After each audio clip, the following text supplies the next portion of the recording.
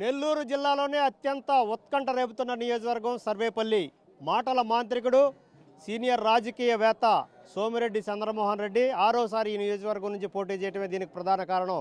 గతంలో 5 సార్లు పోటీ చేసి 2 సార్లు గెలుపొంది 3 సార్లు ఓటమి చూసిన సోమిరెడ్డి చంద్రమోహన్ రెడ్డి ఆరోసారి తనదే విజయం అంటూ ప్రజల మధ్యకి వెళ్ళారు. గడిచిన 5 ఏళ్లలో నియోజకవర్గంలో చేసిన అభివృద్ధి సంక్షేమ కార్యక్రమాలే ఈసారి తనను గెలిపిస్తాయనే ధీమాతో సోమిరెడ్డి ప్రజల మధ్యకి వెళ్ళారు. మరోవైపు వైసీపీ అభ్యర్థి సిట్టింగ్ ఎమ్మెల్యే కాకాని గోవర్ధన్ రెడ్డి ని ఏ విధంగా సోమిరెడ్డి ఎదుర్కోబోతున్నారు, ప్రజలు ఏ విధంగా ఈసారి తీర్పు ఇవ్వబోతున్నారు అనే అంశాల గురించి వివరించడానికి సోమిరెడ్డి గారు మన దగ్గర ఉన్నారు. సోమిరెడ్డి గారు ఎలా ఉన్నారు? మీకు ముందుగా పుట్టినరోజు శుభాకాంక్షలు. ఏ విధంగా మీ జిల్లా నియోజకవర్గంలో పర్యటన జరుగుతుంది, ప్రజల స్పందన ఎలా ఉంది? బ్రహ్మాండంగా ఉంది. ప్రజలు బ్రహ్మరథం పడుతున్నారు. బహుశా ఈరోజు ఉదయం నుంచి చూసినా మీకు అర్థమవుతుంది. ఎక్కడికి వెళ్ళినా ఇటు ప్రభుత్వం మీద, నా మీద, ముఖ్యమంత్రి గారి మీద విపరీతమైన అభిమానం చూపిస్తున్నారు. గతంలో 5 సార్లు పోటీ చేశారు, 2 సార్లు విజయం మీ సొంతమైంది, ఆరోసారి పోటీ చేయబోతున్నారు. ఎలా ఉండబోతా ఉంది రాబోయే ఫలితాలు? అంటే అనుభవం తెచ్చుకున్నాం, ఓటమికి కారణాలు ఏందో తెలుసుకున్నాం. ఇప్పుడు సక్సెస్ఫుల్గా ఎలక్షన్ చేస్తున్నాం. ఏంటంటే అంతకుముందు నేను జిల్లా అధ్యక్షుడిగా రాష్ట్ర రాజకీయాలు, సమైక్యాంధ్ర పోరాటాలు వీటి మీదనే సరిపోయేది. నియోజకవర్గానికి సరైన ఆ ఎలక్షన్స్ టైంలో మాత్రమే వెళ్ళేవాడిని.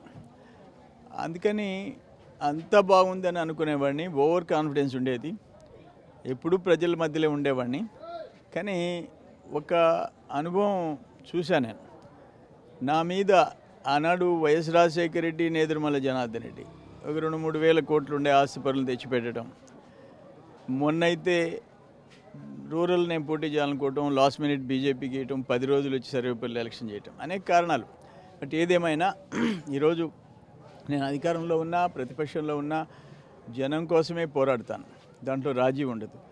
ఈరోజు ముఖ్యమంత్రిగా చంద్రబాబు నాయుడు గారు ప్రభుత్వంలో, మా ప్రభుత్వంలో చేపట్టిన కార్యక్రమాలే మమ్మల్ని గెలిపిస్తాయి. సోమిరెడ్డి చంద్రమోహన్ రెడ్డి గడిచిన 5 ఏళ్లలో నియోజకవర్గానికి ఏమి చేశారంటే మీరు ఏం చెబుతారు? 2,000 చిల్లర కోట్లకు పైగా అభివృద్ధి సంక్షేమ కార్యక్రమాలు చేశాం. ఇప్పుడు మీరు చేసిన అభివృద్ధి సంక్షేమ కార్యక్రమాలకు కేటాయించిన నిధుల్లో నియోజకవర్గ అభివృద్ధి కంటే సోమిరెడ్డి చంద్రమోహన్ రెడ్డి గారు చేసిన అవినీతి అక్రమాలు ఎక్కువ ప్రతిపక్షం అంటారు. ప్రతిపక్ష నాయకుడికి అది నాలుకో తాటిబద్దో అందరికీ తెలుసు.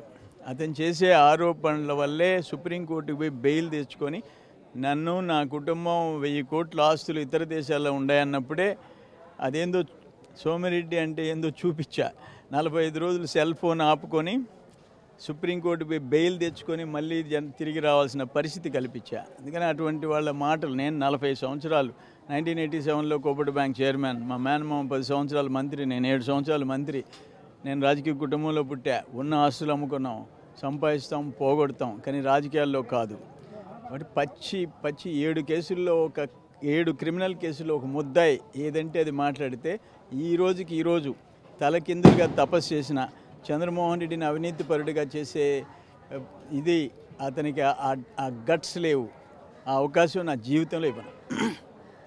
కృష్ణపట్నం పోర్టు అనుబంధ పరిశ్రమల్లో స్థానికులకి ఉద్యోగాలు కల్పించే విషయంలో సోమిరెడ్డి చంద్రమోహన్ రెడ్డి విఫలమయ్యారనే ఆరోపణ మీరేమంటారు? 10 సంవత్సరాలు నువ్వు అధికారంలో ఉన్నావు.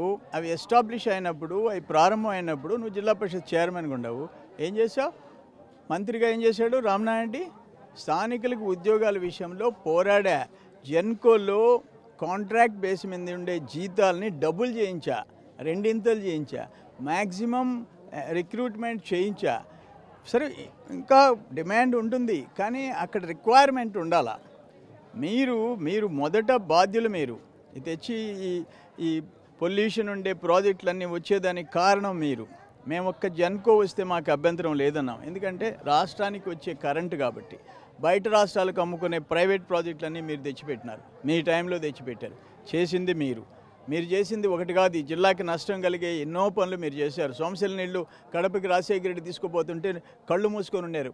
ఆనం రామనారాయణ రెడ్డి, గోవర్ధన్ రెడ్డి జిల్లా పరిషత్ చైర్మన్, మంత్రి స్థాయి రామనారెడ్డి మంత్రి.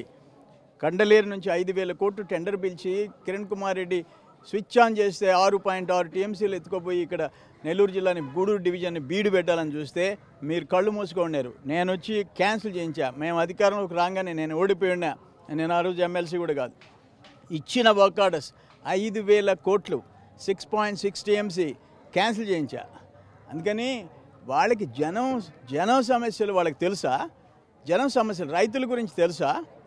స్వార్థం, లూటీ తప్ప, క్రిమినల్ మైండ్ తప్ప, కబ్జాలు తప్ప, కబ్జా కేసులు, కల్తీ మద్యం కేసులు, మీ మీద లేని కేసులు ఏంటి? నకిలీ నోట్ల కేసులు. వాళ్ళేంది నన్ను గురించి మాట్లాడే అర్హత? మీరు ఎన్ని జన్మలెత్తినా నన్ను ఏలెత్తి చూపించే ఇది మీకు లేదు. సోమిరెడ్డి చంద్రమోహన్ రెడ్డి నియోజకవర్గం ప్రజలకు అందుబాటులో ఉండరు, ఆయన తనయుడే ఇక్కడ రాజ్యాంగేతర శక్తిగా మారారు అనేటువంటి అభిప్రాయం. వాడు లండన్లో చదువుకున్నాడు. మీరంతా రివర్స్ క్వశ్చన్ చేస్తున్నారు. మీరు లండన్లో ఉద్యోగం చేసేవాడిని వెనక్కి పిలిపించా. కర్ణాటకలో పవర్ ప్రాజెక్ట్ ప్రాబ్లం వస్తే అక్కడ పెట్టా. ఈరోజు నేను మంత్రి అయితే టైం చాలదని చెప్పి కడప ఇన్ఛార్జ్ మంత్రి, వ్యవసాయ శాఖ మంత్రి ఫుల్ టైం స్పెండ్ చేయలేమని తీసుకొచ్చి సర్వేపల్లిలో పెట్టా. సర్వేపల్లి వాడు నేను ఇద్దరం డెడికేటెడ్గా పనిచేస్తున్నాం. రోజుకి 15 గంటలు పనిచేస్తున్నాం. చొక్కా నలగకుండా ఎమ్మెల్యే 3 ఏళ్ళు శాసనసభకు పోకుండా 1వ తేదీ జీతాలు తీసుకొని చంద్రమోహన్ రెడ్డిని కొడుకుని తిట్టేసి ఇంటికి పోయి పండుకుంటే అది కాదు రాజకీయం. శాసనాలు చేసేవాడు, చట్టాలు చేసేవాడు 7 కేసుల్లో ఇరుక్కొని చంద్రమోహన్ రెడ్డి కొడుకు మాట్లాడేదానికి సిగ్గుండాలా. ఒక పసిబిడ్డ రాజకీయాల్లోకి వస్తే ఆహ్వానించాలా. మేము ఇన్ని రోజులు పోరాడాం. జనార్దన్ రెడ్డితో పోరాడాం, నేదురుమల్లి కొడుకుల్ని తిట్లే. ఆనవాళ్ళతో పోరాడాం, వాళ్ళ బిడ్డల జోలికి బాలే. మేము రాజకీయం పోరాటాలు చేశాం. వ్యక్తిగతంగా హీనంగా దిగజారి సంస్కారం లేకుండా మేము ప్రవర్తించలే. మా ఫ్యామిలీ ఏంటో తెలుసుకొని మాట్లాడండి. నీ సంగతి ఏంది? నిన్నగాక మొన్న వచ్చి 7 కేసుల్లో ముద్దాయి నువ్వు. మీరేంది నన్ను నా కొడుకు గురించి మాట్లాడేది? మీ జీవితంలో మీ వల్ల కాదు. ఈసారి ఎన్నికల్లో సోమిరెడ్డి చంద్రమోహన్ రెడ్డికే ఎందుకు ప్రజలు ఓటేయాలంటే ఏం చెబుతారు? ఎందుకంటే జీవితం అంతా జనం కోసం బతికాం కాబట్టి ఓటేయాల. జనం కోసం మచ్చ లేకుండా బతికాం కాబట్టి, రైతుల కోసం బతికాం కాబట్టి, 30 ఏళ్ల చరిత్రలో 48.5 టీఎంసీలు తెచ్చి 4 పుట్ల లెక్కన 3 లక్షల ఎకరాలు పండిస్తున్నాం కాబట్టి, సోమశిల పెన్నా నదికి కరువు వస్తే కర్ణాటకలో చుక్కబడకపోతే టోటల్ ఈరోజు హిస్టరీ సోమశిల ఏర్పడిన తర్వాత 48.5 టీఎంసీ తెచ్చిన దానికి 30 ఏళ్ల నుంచి కళ్ళు మూసుకొని ఉంటే Somasila forest wild life clearance తెచ్చాను కాబట్టి నేను మంత్రి అయిన తర్వాత లాస్ట్ ఇయర్ జూన్లో నా చేంబర్లో మీటింగ్ పెట్టి కడప కలెక్టర్, నెల్లూరు కలెక్టర్ అందరినీ పెట్టి కేంద్ర ప్రభుత్వం అడిగిన క్వరీస్ అని నేను సమాధానం చెప్పించా. ఏం చేస్తున్నారు వీళ్ళు? మీ టైంలో ఎందుకు ఆన్సర్ చేయలేదు? ఈ సంవత్సరం జనవరి 19 క్లియరెన్స్ తెచ్చా. 60,000 ఎకరాలు అదనపు ఆయకట్టు వస్తుంది. 5 టీఎంసీలు ఎక్స్ట్రా స్టోర్ చేస్తున్నాం. 313 హెక్టార్లు ఫారెస్ట్ క్లియరెన్స్ కండలేరికి తెప్పించా. 1,00,000 ఎకరాలకు పరిమితం అయిపోయింది. ఎన్టీ రామారావు గారి కళ. టోటల్ ఆయకట్ టార్గెట్ 2,50,000, 1,00,000కి పరిమితమైంది. నేను తెప్పించి బట్టి ఈరోజు 1,30,000 యాడ్ అయింది. 2,30,000, ఇంకా 30,000 ఎకరాలు రావాలి. ఇవన్నీ చేశాం. జనం కోసం బతికాం. జనం కోసం జిల్లాలో ఒక గుర్తింపు ఉండే పనులు చేశాం. నియోజకవర్గంలో గుర్తింపు ఉండే పనులు చేశాం. ఆయన మంత్రి, ఈయన జిల్లా పరిషత్ చైర్మన్. పొదలకూరు మండలంలో కనీసం కండలేరు లిఫ్ట్ చేయలే. 24,500 ఎకరాలు 1,00,000 చేయదు, ఈరోజు 10 లక్షలు చేస్తుంది. 32 చెరువులకు నీళ్లు ముఖ్యమంత్రిని తీసుకొని వచ్చా. చంద్రబాబు నాయుడు చేత శంకుస్థాపన చేయించా. సంవత్సరంలో పూర్తి చేశా. ఈరోజు వాళ్ళకు ఒక ఆయకట్ క్రియేట్ చేశా. దక్షిణ కాలువ. ఎందుకు మీరు మంత్రులు, ఆర్థిక శాఖ మంత్రి, ఈయన జిల్లా పరిషత్ చైర్మన్, ఆయన సమితి ప్రెసిడెంట్, ఈయన ఎమ్మెల్యే. 25 ఇయర్స్ తర్వాత అక్కడ వాగు దాటిచ్చా. 10,500 ఎకరాలు 17,50,00,000 ఈరోజు పనులు జరుగుతున్నాయి. ఫస్ట్ టైం ఆల్తుర్తి, నావూరు చెరువులకు నీళ్ళు వచ్చేది. మీరేం చేస్తున్నారు? మీరు హాస్పిటల్ పడిపోయి ఉంటే పెద్ద మండలం అది దిక్కులే 4 కోట్ల రూపాయలు పెట్టి హాస్పిటల్ కట్టించా. 6,500 మందికి కంటెద్దాలు ఉచితంగా ఇచ్చే సెంటర్ ఆడ పెట్టించా. 4,60,00,000తో 35 గ్రామాలకి మినరల్ వాటర్ ఇచ్చే ప్లాంట్ అక్కడ తెచ్చిపెట్టా. ఎన్టీఆర్ సుజల. మీరేం చేస్తున్నారు చెప్పమను. రామనారాయణ రెడ్డిని 99లో 2 టీఎంసీలు ఇవ్వాల్సిన మద్రాసుకి త్రాగునీరు ఇస్తుంటే దానికోసం కండలేరు వచ్చింది, తెలుగు గంగ వచ్చింది. మద్రాసుకి నీళ్ళు ఇచ్చేదానికి ఇందిరాగాంధీ, ఆ రోజు ఎంజీ రామచంద్ర, ఎన్టీ రామారావు గారు, నల్లపరెడ్డి శ్రీనివాసుడి. మీకు తెలీదా కేటాయింపు ఎంతో? 3 రాష్ట్రాలు 3 5 15 ఇప్పటికి ఇవ్వలే మనం. 2-3 టీఎంసీ 2 టీఎంసీలు ఇస్తుంటే ఇంత పొడుగు నుండి ఆయన నిరాదేశ కూర్చున్నాడు. ఈరోజు నువ్వు ఆర్థిక మంత్రిగా 6.6 టీఎంసీ 5,000 కోట్లతో కాంట్రాక్టుల కోసం, కాంట్రాక్టులకు దోచిపెట్టే దానికోసం, దాంట్లో కమిషన్లు తీసుకునే దానికోసం ఇస్తే సంతకం పెట్టేస్తారు. ఇచ్చేస్తారు. కానీ నేను ఎందుకు చెప్తున్నా అంటే అన్నీ మేము ఒకసారి ప్రజా జీవితంలోకి అడుగుపెట్టిన తర్వాత ప్రజల కోసమే బతుకుతాం. కమిషన్ల కోసం క్రిమినల్ కేసులు పెట్టుకొని బతకం. ఇప్పుడు 40 ఏళ్ల ఈ ప్రస్థానంలో మీతో పాటు నడిచినటువంటి సీనియర్ నాయకులు, మీ అనుచరులు కూడా ఇటీవల కాలంలో మిమ్మల్ని వీడి వైసీపీలో చేరడానికి ప్రధానమైన కారణం ఏంటి? మమ్మల్ని వీడి ఎవరు పోలే, తెలుగుదేశం వాళ్ళు ఎవరు పోలే. వైసీపీ నుంచి వచ్చిన వాళ్ళు రోజు గోడలు దూకేవాళ్ళు, అధికారం రాగానే ఇటు వచ్చేవాళ్ళు, అధికారం అయిపోయిన తర్వాత వెళ్ళేవాళ్ళు. 2014 తర్వాత 100 మంది చేరితే 10 మంది చేరితే 9 మంది మాతో ఉండరు, 10 మంది అవకాశవాదులు పోతున్నారు. పెద్ద నాకు 80 ఏళ్ళ చరిత్ర అనుకునే ఆనవ రామనారెడ్డి ఎవరి వల్ల పోయాడు? ఇప్పటికి 5వసారి మారాడు. ఆదాల్ ప్రభాకర్ రెడ్డి 2000 కోట్ల ఆస్తి అని చెప్పుకునే ఆయన ఎవరి వల్ల పోయినారు? చిన్న కార్యకర్తలు పోతే అవసరం, దాని గురించి పట్టించుకోబడలే. పెద్ద మా వెనక చూడమని చెప్పే నాయకులు ఈ ఒక్క 15 కాంగ్రెస్ ఆనవ రామనారెడ్డి, 16 తెలుగుదేశం, 18 వైసీపీ. సిగ్గుండాల. దేనికైనా రాజకీయ నాయకులకి నైతిక విలువలు ఉండాలి. అందుకని ఎవడో ఒక కార్యకర్త పోతే ఎంత, వస్తే ఎంత. పెద్ద నాయకులకి ఒక దగ్గర ఉండే ఒక పార్టీలో ఉండాలనే ఈ నైతిక ఇది లేదు వాళ్ళకి. వాళ్ళ గురించి మాట్లాడండి. నా అనుకుంటే ఒకడు పోయినాడు, 10 మంది వచ్చాడు. నా వల్ల ఎవరు పోరు. నన్ను ఈరోజు గూడూరు డివిజన్లో జిల్లాలో 30 సంవత్సరాల నుంచి అంటి పెట్టుకునే వాళ్ళు ఎవరికైనా ఉండారంటే నాకుండారు, నాతో ప్రయాణం చేస్తున్నారు. ఇది మొత్తం మీద సర్వేపల్లి నియోజకవర్గం తప్పకుండా తన వశం అవుతుంది. ఈసారి తప్పకుండా ప్రజలు తనతోనే ఉన్నారని చెప్పి సోమిరెడ్డి చంద్రమోహన్ రెడ్డి ధీమా వ్యక్తం చేస్తున్నారు.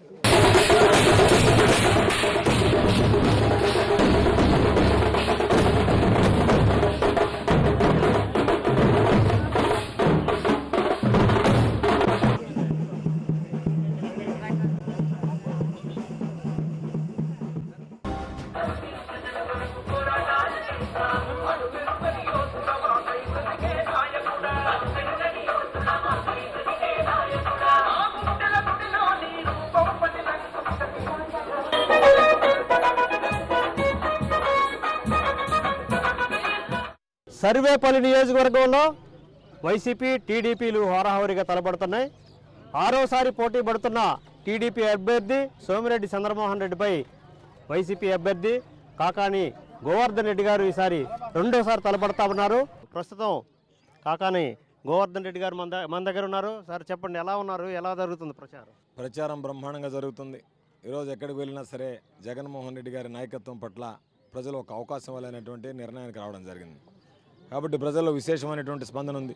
ప్రతి ఒక్కరు కూడా రాజశేఖర రెడ్డి గారి పరిపాలన తిరిగి రావాలని, రాజశేఖర రెడ్డి గారి పరిపాలన తిరిగి రావడానికి జగన్మోహన్ రెడ్డి గారి నాయకత్వం అవసరమని, ఈరోజు చంద్రబాబు నాయుడు అనుసరించినటువంటి ప్రజా వ్యతిరేక విధానాలు కానీ, చంద్రబాబు నాయుడు చీకటి పరిపాలన గుర్తు చేసుకుంటూ చంద్రబాబు నాయుడిని సాగనంపడానికి ప్రజలు సిద్ధంగా ఉన్నారు. కాబట్టి వైఎస్ఆర్ కాంగ్రెస్ పార్టీ పట్ల ప్రజలు ఆశాభావంతో ఉన్నారు. ఇప్పుడు ఈ 5 సంవత్సరాల్లో మీరు ప్రతిపక్షంలో ఉన్నారు. గత 2014 ఎన్నికల్లో చాలా హామీలు నియోజకవర్గానికి ఇచ్చారు. అవి నెరవేర్చే క్రమంలో మీరు ఏ మేరకు సక్సెస్ అయ్యారు? 2014లో నేను ఇచ్చినటువంటి ప్రధాన హామీలన్నీ కూడా నెరవేర్చడం జరిగింది. అయితే దురదృష్టం ఏంటంటే ఈరోజు ఎక్కువగా అధిక భాగంలో హామీలు నెరవేరాయి. అయితే చంద్రమోహన్ రెడ్డి ఈరోజు చెప్పేటువంటి ప్రతి హామీ నేనే నెరవేర్చాను అని చెప్పేటువంటి పరిస్థితి. ఈరోజు కండలేరు లిఫ్ట్ ఇరిగేషన్ కానీ, అక్కడ ఉన్నటువంటి కొన్ని పొదలకూరు సంఘం డబుల్ రోడ్డు నిర్మాణాలు కానీ, ఈరోజు గ్రామాలకి ఏదైతే ఈ మండలంలో కూడా తోటపల్లి గ్రామంలో ఏదో లేనటువంటి రహదారి సౌకర్యం లేనటువంటి గ్రామాలకు రహదారి సౌకర్యం కల్పించడంలో కానీ, వీటన్నిటికీ నాకు సంబంధించి శక్తివంచన లేకుండా పనిచేశాను. కాకపోతే ప్రభుత్వం అండదండ లేవు కాబట్టి నాన్ ఫిషర్మెన్ ప్యాకేజ్ కానీ, అక్కడ ఉన్నటువంటి ముత్తుకూరులో పరిశ్రమలు వచ్చే వాటికి ఉన్నటువంటి సమస్యలు కానీ, ఉద్యోగ నియామకాలు కానీ వాటిలో కొద్దిగా వెనకబడడం జరిగింది. కారణం ఏంటంటే అక్కడ ఉన్నటువంటి కాంట్రాక్టులన్నీ కూడా చంద్రమోహన్ రెడ్డి గారు తీసుకోవడం.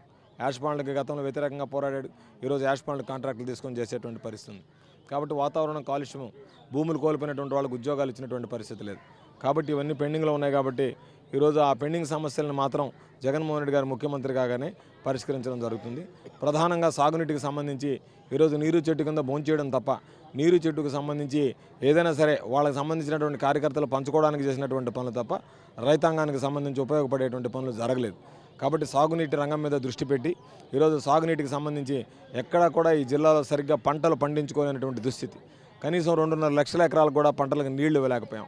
కాబట్టి వీటన్నిటిని దృష్టిలో పెట్టుకొని రాబోయేటువంటి రోజుల్లో సమృద్ధిగా సాగునీరు అందించి రైతులు ఎక్కడా ఇబ్బంది పడకుండా చూడాల్సినటువంటి బాధ్యత కూడా ఉంది. కాబట్టి సాగునీరు మీద దృష్టి కేంద్రీకరించాల్సినటువంటి అవసరం ఉంది అని నేను అభిప్రాయపడుతున్నాను. గడిచిన 5 ఏళ్లలో తాను 2,000 కోట్ల రూపాయలతో నియోజకవర్గంలో అభివృద్ధి సంక్షేమ కార్యక్రమాలు చేపట్టాను, అవే తనను గెలిపిస్తాయని చెప్పి చంద్రమోహన్ రెడ్డి గారు అన్నారు. చంద్రమోహన్ రెడ్డి 2,000 కోట్లు చేశాడో ఎంత చేశాడో తెలియదు, కానీ పాపం 2,000 కోట్ల మేరకు చంద్రమోహన్ రెడ్డి సర్దుకున్నాడు. కాబట్టి చంద్రమోహన్ రెడ్డి గారు చేసినటువంటి అభివృద్ధి తన కుటుంబం అభివృద్ధి చెందింది, కానీ నియోజకవర్గం అభివృద్ధి చెందలేదు. కాబట్టి తన కుటుంబం బాగా అభివృద్ధి చెందింది కాబట్టి దాన్ని వెదజల్లి ఉన్నటువంటి డబ్బుని గెలవచ్చనేటువంటి ధీమాతో ఉన్నాడు. కాబట్టి బహుశా 2,000 కోట్ల రూపాయలు సంపాదించి కూడా ఉండి ఉండొచ్చు. కాబట్టి 2,000 కోట్ల రూపాయలు సోమిరెడ్డి కుటుంబ అభివృద్ధి జరిగిందని నేను అనుకుంటున్నా. కాబట్టి 2,000 కోట్ల రూపాయలు ఒక నియోజకవర్గం మీద ఖర్చు పెట్టడం అనేటువంటిది విచ్చలవిడిగా డబ్బు వెదజల్లి ఈ రోజుకే పాలాలుంటే నేను కొనేస్తాను, గ్రామాలుంటే నేను కొనేస్తాను, నాయకులుంటే నేను కొనేస్తాను అని చెప్పి వల పట్టుకు తిరుగుతున్నాడు. డబ్బు ఒక చేత వల ఒక చేత, వల వేయడం డబ్బు వేయడం అన్నట్టుగా. కాబట్టి అటువంటి పరిస్థితుల్లో 2,000 కోట్ల రూపాయలు సంపాదించుకుని ఉంటాడేమో. బహుశా ఆయన మధ్య 2,000 కోట్లు వస్తుంది కాబట్టి ఆయన దగ్గర ఉన్నటువంటి ఫిగర్ బయటకు వస్తుందని నేను అనుకుంటున్నాను. అంతే తప్ప అభివృద్ధి శూన్యం, అవినీతి ఘనం అన్నట్టుగా సర్వేపల్లి నియోజకవర్గం తయారైంది. ఇప్పుడు సోమిరెడ్డి పైన మీరు అనేక అవినీతి ఆరోపణలు చేశారు, కానీ ఒక్కటి కూడా నిరూపించలేకపోయారు. ఇప్పటికైనా సిద్ధంగా ఉన్నాను నిరూపిస్తే అని చెప్పేసి ఆయన అంటున్నారు. ఈరోజు మీరు మాట్లాడండి, బహిరంగ చర్చకు నేను సిద్ధంగా ఉన్నాను. మీరు 10 టీవీ ఎక్కడికి రమ్మంటే అక్కడికి వస్తాను. మీ పైన కూడా అనేక ఆరోపణలు సోమిరెడ్డి వారు చేస్తారు. మీ మీద 7 కేసులు ఉన్నాయి. నకిలీ మద్యం, భూ ఆక్రమణలు, అదేవిధంగా నకిలీ డాక్యుమెంట్లకు సంబంధించినటువంటి కేసులు కూడా 7 ఉన్నాయి అని చెప్పేసి సోమిరెడ్డి గారు. నేను నా అఫిడవిట్లో పొందుపరిచాను. ఒకసారి నా అఫిడవిట్ మీరే వెళ్ళి చూడండి.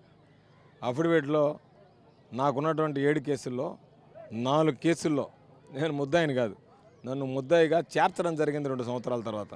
అంతే తప్ప ఆ కేసుల్లో ఎఫ్ఐఆర్లో నా పేరు లేదు. మీరు వెళ్ళి అందుకనే అఫిడవిట్లో క్లియర్గా రాశాను. ఇకపోతే సోమిరెడ్డి డాక్యుమెంట్లు కేసు చెప్పాడు. నేను ఈరోజు కూడా కట్టుబడి ఉన్నా. సోమిరెడ్డి కొడుకు సంబంధించినటువంటి 9 కంపెనీలకు సంబంధించినవి ఇవ్వమంటే 9 సూట్ కేసు కంపెనీలు పెట్టున్నాడు. ఆ సూట్ కేసు కంపెనీల వివరాలు ఇస్తే మాట్లాడటం లేదు. సోమిరెడ్డి సిగ్గుతో తలదించుకోవాల్సినటువంటి పరిస్థితి. నా మీద 2 కేసులు పెట్టించాడు. 2 కేసులు పెట్టిస్తే సాధారణంగా న్యాయస్థానం విచారించి దోష నిర్దోషాన్ని తీర్పు చెప్పడం అనేటువంటి ఆనవాయితీ. ఏ రాజకీయ నాయకుడికి జరగనటువంటి విధంగా నెల్లూరు జిల్లా చరిత్రలో న్యాయస్థానం నా మీద పెట్టినటువంటి 2 కేసుల్లో కనీసం న్యాయ విచారణకి స్వీకరించడానికి తిరస్కరించి ఛార్జ్షీట్ వెనక్కి పంపించినటువంటి పరిస్థితి. ఇంకో కేసు ప్రత్యేక హోదా కోసం నేను రోడ్డు మీద బైఠాయిస్తే దానికి సంబంధించి మేదరమెట్ల పోలీస్ స్టేషన్లో, నేను ఈ జిల్లాలో కాదు, నా నియోజకవర్గంలో కాదు, రాష్ట్ర వ్యాప్తంగా వైఎస్ఆర్ కాంగ్రెస్ పార్టీ కోసం పోరాడాను. ఎప్పుడో అద్దంకి దగ్గర వెళ్ళేటప్పుడు అద్దంకి నియోజకవర్గానికి సంబంధించి అక్కడ ప్రజలందరూ గుమ్ముకూడుంటే ప్రత్యేక హోదా అంటే నేను కూడా వాళ్ళతో పాటు కూర్చున్నాను. నా మీద కేసు పెట్టారు శాసనసభ్యుని కాబట్టి. మేదరమెట్ల పోలీస్ స్టేషన్లో కేసు నమోదైంది. కేసు నమోదవడానికి కారణం ప్రత్యేక హోదా కోసం రోడ్డు మీద బయటించి ట్రాఫిక్ అవరోధం కలిగించాను. కాబట్టి నా 7 కేసుల్లో 4 కేసులు ముద్దాయిగా చేర్చారు. 2 కేసులు విచారణకు కోర్టు స్వీకరించలేదు. 1 కేసులో ప్రత్యేక హోదా కోసం పోరాడాను. చంద్రమోహన్ రెడ్డి లాగా నేను అవినీతి సంపాదన కోసం పోరాటం చేయలే, ప్రజల కోసం పోరాటం చేశాను. చంద్రమోహన్ రెడ్డి చెప్పేటువంటిది ఏంటంటే 7 కేసులు అంటున్నాడు తప్ప 7 కేసులు వెనకుండేటువంటి విషయం చెప్పలేకపోతున్నాడు. పాపం నేను తిరగడం లేదు కోర్టుల చుట్టూ. నా మీద పరువు నష్టం, సివిల్ దావా, క్రిమినల్ దావా అని పాపం నా మీద కోసం చంద్రమోహన్ రెడ్డి కోర్టుల చుట్టూ తిరుగుతున్నాడు పాపం. ఇప్పుడు నియోజకవర్గ ప్రజలు ఈ ఎన్నికల్లో గోవర్ధన్ రెడ్డికి ఎందుకు ఓటేయాలంటే మీరేం చెబుతారు? చంద్రమోహన్ రెడ్డి అవినీతి, చంద్రమోహన్ రెడ్డి అక్రమాలు, ఈ రెంటితో పాటు నియోజకవర్గ ప్రజలకు నేను అండగా ఉన్నా. ఈరోజు ఈ జిల్లాకు సంబంధించి జిల్లా కలెక్టర్ గారితో పోరాడా. ఈరోజు జిల్లా కలెక్టర్ గారు ఏకపక్షంగా వ్యవహరిస్తే జిల్లా కలెక్టర్ గారిని నిలదీశా. జిల్లా కలెక్టర్ గారిని నిలదీస్తే జిల్లా కలెక్టర్ గారు జిల్లాలో ఉండేటువంటి ఉద్యోగులందరూ శాసనసభ్యుడి మీద పెన్ డౌన్ స్ట్రైక్ చేయడానికి ప్రయత్నం చేస్తే దాన్ని ఎక్కడా కూడా భయపడినటువంటి పరిస్థితి లేదు. ధీటుగా ఎదుర్కొన్నాం, పోరాడాం. జిల్లా కలెక్టర్ని లెక్క చేయలేదు, జిల్లా ఎస్పీని లెక్క చేయలేదు. మాకు సంబంధించి నియోజకవర్గానికి సంబంధించి తన అధికారాన్ని అడ్డుపెట్టుకుని వైఎస్ఆర్ కాంగ్రెస్ పార్టీకి సంబంధించినటువంటి కార్యకర్తలను ఇబ్బంది పెట్టాలని చూస్తే వాళ్ళకి న్యాయం జరిగిందని నేను భావించడం లేదు. కానీ అన్యాయం జరగకుండా కంటికి రెప్పలాగా నేను 5 సంవత్సరాలు కాపాడుకోగలిగాను. కాబట్టి మా కార్యకర్తలో ఉన్నటువంటి నమ్మకం, విశ్వాసం గోవర్ధన్ రెడ్డి గారికి ఓటేస్తే ఏ రోజు కూడా నియోజకవర్గ ప్రజలు మేము ఎందుకు పొరపాటు చేశామా గోవర్ధన్ రెడ్డి గారికి ఓటు వేసి అనేటువంటి బాధ కలగకుండా చూసుకునేటువంటి వ్యక్తిని అని వాళ్ళు భావిస్తున్నారు. కాబట్టి ఈరోజు నాకు తిరిగి ఓటు వేయడానికి సర్వేపల్లి నియోజకవర్గ ప్రజలు సిద్ధంగా ఉన్నారు. రైట్, ఇది మొత్తం మీద మీకు అభినందనలు 10 టీవీ నుంచి గోవర్ధన్ రెడ్డి గారు. ఇది మొత్తం మీద సర్వేపల్లి నియోజకవర్గంలో జరగబోయేటటువంటి ఎన్నికల్లో రెండోసారి కూడా తనదే విజయం. ప్రజలంతా, నియోజకవర్గ ప్రజలందరూ కూడా జగన్మోహన్ రెడ్డిని ముఖ్యమంత్రి చేయడం, తనను ఎమ్మెల్యే చేయడానికి సిద్ధంగా ఉన్నారని చెప్పేసి గోవర్ధన్ రెడ్డి పేర్కొంటున్నారు.